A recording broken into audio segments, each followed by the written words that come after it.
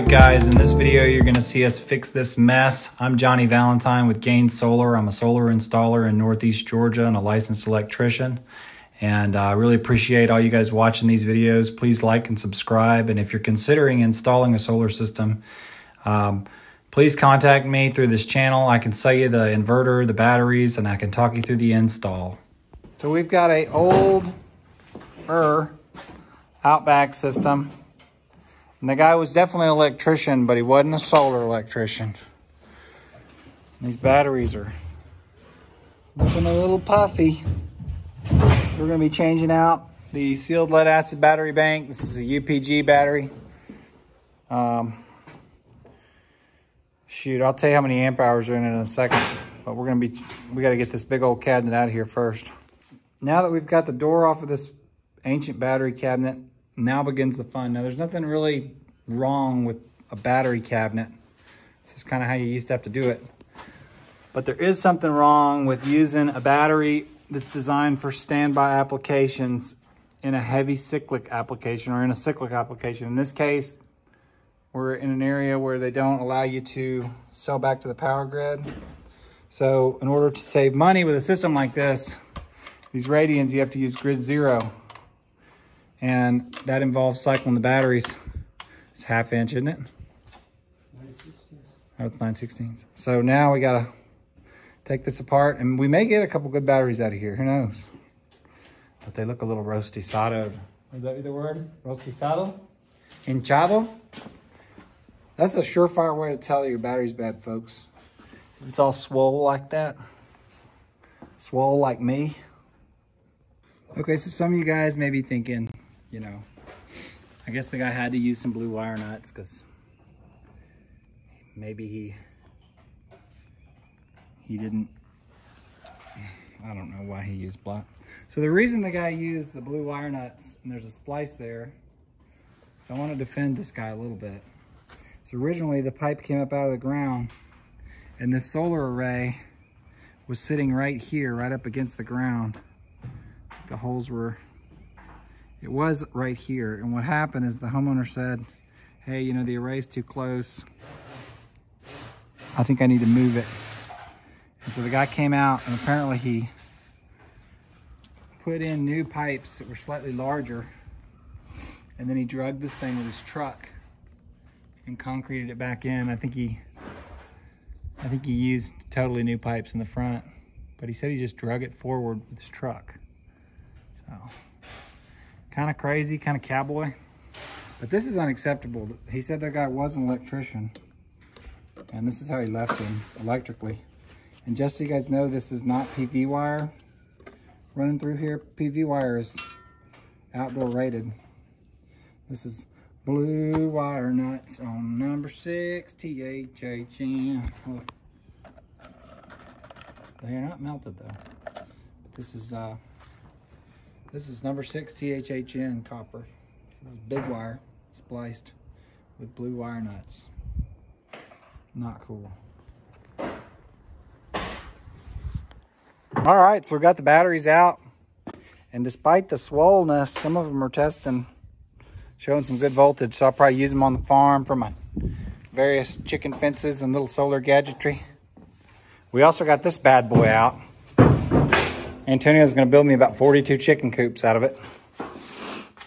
And now we're just trying to figure out the classiest way to bring this thing back to life with some lithium.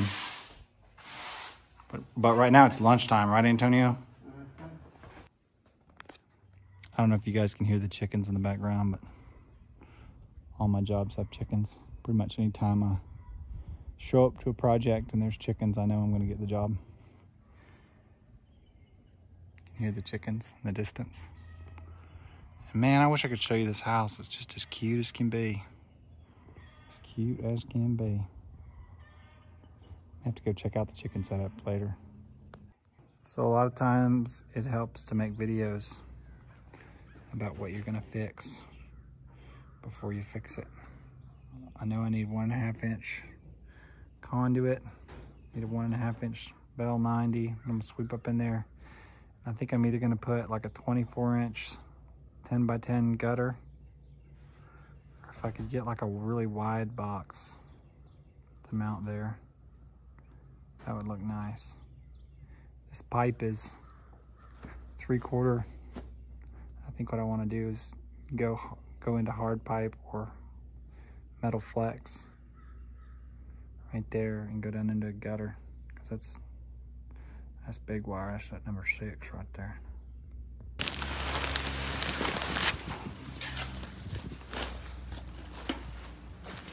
All right, so the first thing we're gonna do is fix all this garbage. This is number 6 DC wire. He's got multiple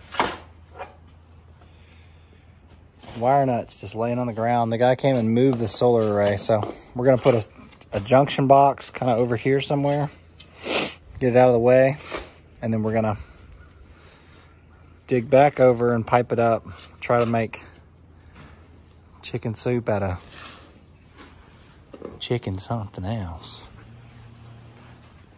So the guy forgot to glue the 90 on that was stepping up out of the ground, so we just pulled it right off, and you can see the water coming out of the pipe. Any conduit I've ever found in the ground for any length of time has had water in it, so all conduits usually are filled with water. THHN/THWN is a wet rated wire. You could put it in a gas tank if you wanted. So it's totally alright in this application, but just keep in mind stuff is going to fill with water as you're burying your pipes. Even if you glue them up tight, just condensation in general will do it. Blue wire nuts, blue wire nuts, blue wire nuts, blue wire nuts. You gonna twist them till they're tight as can be. And blue wire nuts, blue wire nuts. All right, so we got the pipe fixed. We actually took it loose, ran it up into there, re-glued it, and now we've got another pipe coming to there. Antonio's gonna take all this higgity-piggity nonsense loose, and then I'm gonna be wiring this in. This is a PVC box with IMO 100 amp solar connectors. I think these are cool, new connector, but I like it a lot better than what was previously given in the like the DIN rail category of solar pass-through terminals. These ones are a lot bigger. That would be a 4-string DIN rail pass-through kit from a Solidec, and there's a lot of these type of terminals. There's a bunch of terminals like this that are DC rated, but you can see how much smaller they are. They're a whole lot smaller, and they're also not enclosed. So when you get them on the bus bar and you get them snapped on there, they just don't quite feel like they're going to be there forever. They got a lot of movement to them, and you got to have a cover. These things, they're just really feel solid. Normally I'd be against splicing a wire like this, but the customer didn't want to spend all the money on the number 6 that we would have had to pull. It would have been $1,000. 6 is really expensive right now, and we opted to splice it. Here's something else the guy could have used. This is a Burndy Unitap. I think this is a Unitap, or you might hear these called Inline Splice connectors, insulated terminal blocks. Down here, we kind of refer to them all as Polaris lugs, which are the darker ones, the black ones down in the tray underneath. They make them for all sizes of wire, and you know, you can just really crank them down tight, but they are aluminum, so if you're making a copper to aluminum splice, you do have a little bit of difference in expansion and contraction coefficients, but these things are all over the place. Like our whole power grid is pretty much held together by these things. Pretty reliable connector. They're expensive, but they work. And once, you know, that's the Burndy, but you'll hear a lot of different names for them, and they have a lot of different configurations, different colors of plastic. You can get 6-port 500 MCM Polaris lugs if you want.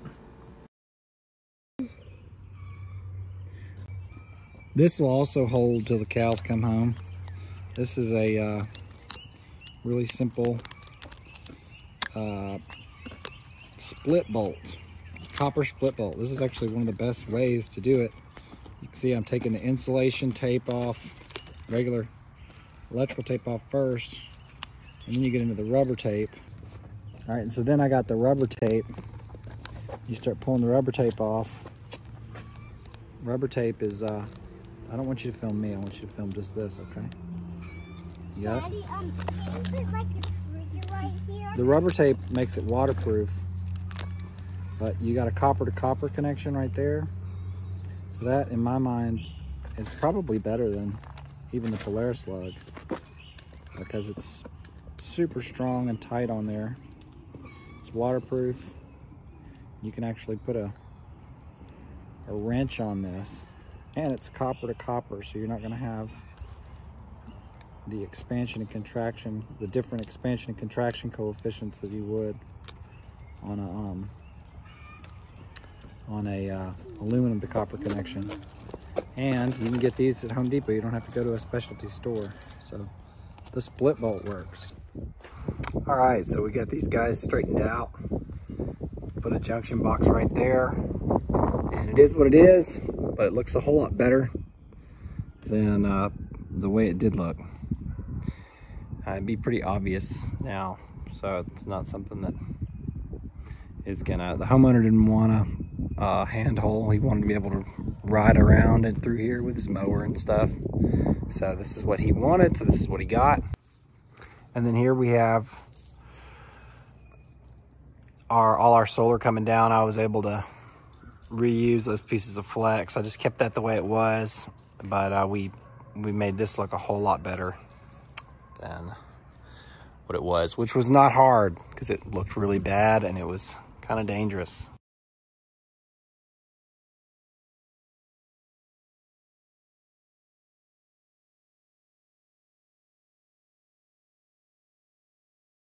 So I still got to come back and do something with these other two combiner boxes. This is kind of the old school way of doing battery backup, where you do combiner boxes and lower voltage charge controllers. So he's paralleling 3 panel strings in these charge controllers and then heading back to his FlexMax charge controllers, which can take about 100. I did want to show you guys this. This is I don't think this guy was a bad guy. midnight transition box. Kind of cool. You know, Really solid way to do a transition. This needs to be addressed This is as well. just a midnight box, but then it's got a bunch of little terminals, bus bar terminals mounted in it. And you don't see these a lot, but I keep them on my truck, and that just matches really well. So I decided to use that there because he has the output from those two combiners. He had it coming and just cut right there, so we had to do some kind of a splice, so we went with that. Looks good. So we got it redone, and we're operating this system in MiniGrid. It does have a whole house generator. So the way the MiniGrid works is, as long as I've got the charger turned off, and as long as there is power, the battery's above a certain voltage, which is, I've got it set to 51.6, it will use solar power.